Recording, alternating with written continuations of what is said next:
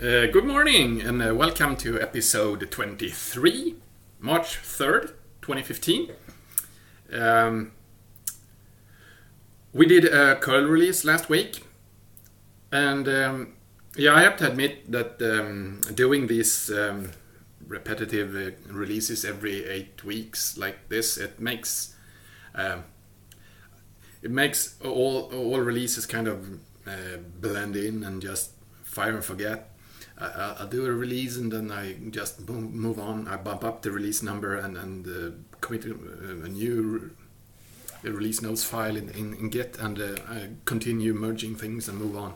So it makes me kind of always feel that I don't really remember exactly what we did in the previous release, because we're now working on the next one and we have already a bunch of bug fixes and a bunch of things in the pipe going on. But anyway, The previous release 7.41.0, the current one that is the stable release on the site and everywhere, is getting supposedly added in distributions and so on. The big thing in there, or the only really big thing, notable thing, is that we have support for OCSP stapling with a new command line option called verify status, and there's a new no, not verify, it's called cert status, and there's a new libcurl option too then accordingly that's called SSL verify status, and it asks the server to provide an additional signature from the CA that the certificate is fine from the server, which is then a way to make sure that the certificate is fine. Apparently not all servers support this, so it can't be used just blindly by default. So we'll see. Try that out. Search status. -- search status. There's of course a man page and details for both of these. Just read up about them. Good stuff. We're slowly getting more and better TLS support and features coming, and there will be more about that in coming releases. I also wanted to mention that in the curl project, I've been one of these kind of roadblocks when it comes to, like, for example, pull requests from GitHub, since I think that people are firing off pull requests a little bit too easy. I mean, they're not really following the project, they're not really adhering to our procedures and style and whatever, and just fire a pull request and they don't send the patch for a review on the mailing list and so on, so people won't see it and won't review it and blah blah blah. But, well, I have to kind of backpedal on that position a bit now and say that I'm gonna adjust to the new way of doing things, where the new way is the GitHub way. Really, since so many people are there, I figure it would be stupid of me to stand in the way of that way of doing things too long, too much, too hard. So I'm switching gears here and say that sure, go ahead, hit us with your pull requests, and I also open up the issue tracker on GitHub, and sure, file them there. And instead, I'm gonna ask everyone who is involved in the curl project or related projects using curl a lot or whatever, whoever, if you're interested, click the watch button on the curl repository on GitHub so that you get notified about new pull requests and new issues and so on, so that you can participate on GitHub when they pop up there.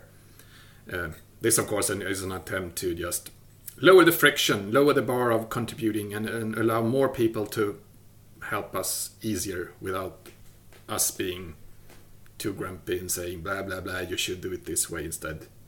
And which I know that, of course, if you're a newbie, you just want to help out and you have found some problem and you want to just throw a fix at us, of course you don't want to have some grumpy old timers from a project saying, you need to subscribe to this email list and send this mail here and there according to this format and so on. When apparently a lot of projects and kids and users and hackers these days are kind of used to do it the GitHub style, which basically means pull requests. I'm still kind of encouraging us who actually push these patches to not use the GitHub merge features, since they since I prefer a linear, clean history. So, and also it makes it's way easier if we download the patch and merge locally, since then we can amend and fix, polish the commit better before we actually push it. Let's see how this works out. I've seen that the number of watchers on the repository has increased significantly since I mentioned this on the mailing list, and I blogged about it. So I think this will help. But okay, now we then have much more different areas where we can discuss curl stuff. And we now then have basically 2 issue trackers, since we have the bug tracker still on SourceForge and the issue tracker now on GitHub. So not ideal there either, but I haven't found any good way to migrate SourceForge tracker entries to GitHub. I mean, there seems to be projects that do this, but they all seem to be like, yeah, it might work, it's really slow, and I haven't really dared to do that. Of course, I could create a test repository and see if it works, but yeah, let's leave it like this for now and see how things work, and just take one step at a time. Last week, I also blogged about this fun Smiley URL campaign from Coca-Cola in Puerto Rico, I believe. They have a lot of billboards using URLs or URIs, whatever it's called, with emojis in them, kind of www.smiley.ws. And I got an email from a friend who asked me about how it works with curl, and I kind of dug into that and got a bit carried away, and then I blogged about it, and then it turned out that I was partly wrong about my blog post, but it turned out fine anyway. And it's the interesting part basically is that emojis in a URL, I mean, that's the international domain name things, and that's a complete mess, I would say. And I guess my blog post shows that too. So, but the short version of that would be that if you actually type this smiley.ws hostname on command line prompt, you can actually, on Mac OS, you can actually ping that host, or what you think is that host, ping www.smiley.ws, and it actually responds. But it turns out that on Mac OS, when it does this get other info to translate a name to an IP address, it'll do that, but the WS top level domain, it returns a kind of a wildcard answer to everything that is wrong, and it sends them to a default IP address. And that's the name we get when we do ping or when we do curl on Mac for that domain. Doing curl on Linux or Windows on this domain just fails, because get other info on those platforms will just reject that hostname completely.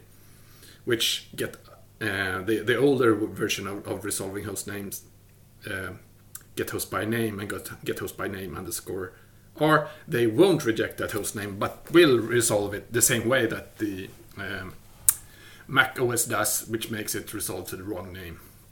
And the browsers, they use the IDNA 2003 standard, which then resolves, it converts that Smiley UTF-8 to a one of these puny code strings, and resolves that string to a host name, and that host name is, no, sorry, that address is what the Coca-Cola campaign is using. Anyway, I blogged about it. Kind of a just weirdo idea for anyone to post URLs like that. I mean, they're bound to be more or less impossible to enter by hand, at least on a regular computer. I think it's slightly easier on mobile phones when you actually have more apps with the emoji functions.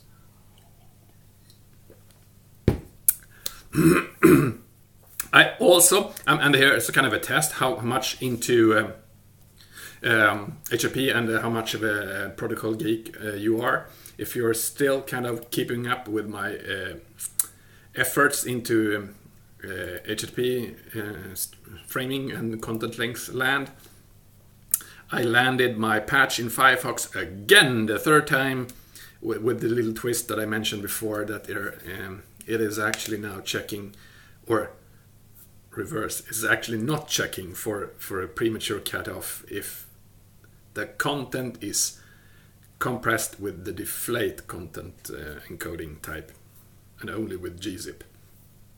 I blogged about that too, but I can completely understand if you lost track or don't care anymore about this, because we're into the very, very nitty-gritty, teeny, tiny details about HTTP and how the internet is not really adhering to those specs properly, and how to do about that in a browser. I like it. Not everyone does. I didn't say that, but I was away 4 days basically last week, skiing in the Swedish mountains, 5 hours away from here by car. That was fun, but it also made me not keep up properly with a lot of mails and stuff, so I'm slightly backlogged. I'm trying my best to get back on track, and sure, that's it. Next week, I have this TLS and HTTP2 stuff to work on. I'm trying to polish my blog post to be more clear. There is more crypto meetup on Thursday this week in Stockholm, Sweden, if you're here, and I'm gonna be there. I'm gonna talk a little bit about TLS and certificates and stuff, and curl together with Olle, then one of the organizers of that. Otherwise, I'm still working on the navigator.online thing for Firefox to make that work better. I haven't really done a lot about that, but I'm gonna get into that more going forward. That's about it. Have a good week. See you again soon.